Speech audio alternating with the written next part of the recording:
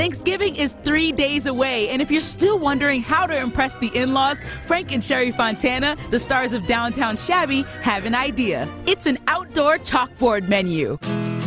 It's a great place to display the menu, too. I mean, Thanksgiving, you don't have just one thing. You have, like, at least in our big Italian family, we have 15 items. And you have this beautiful menu at the door when they walk in. Really cool, and definitely they will be impressed. Frank and Sherry say this project will take you a half day at most, and all you'll need is plywood, chalkboard paint, nails, glue, and chalk. For the first step, you're going to cut your plywood down to size. Just cutting down the actual backing for the chalkboard. So that's going to be out of that pressure treated ply. We did ours at about, 6 foot by 2 foot. We wanted a dramatic impact, plus Sherry cooks a lot, so we needed a lot of room to write.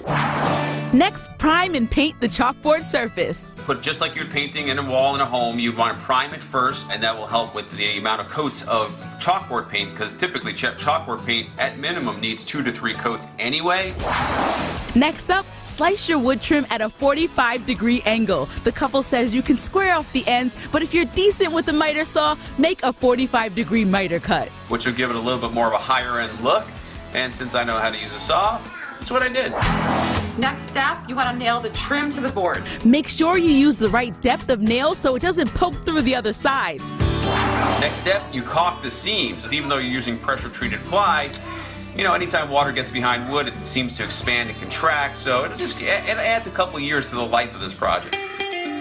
And the final step, and definitely the most fun, is writing on the chalkboard. Don't be afraid to get creative and use it for more than just a menu. To leave little love notes like I do for my wife all the time.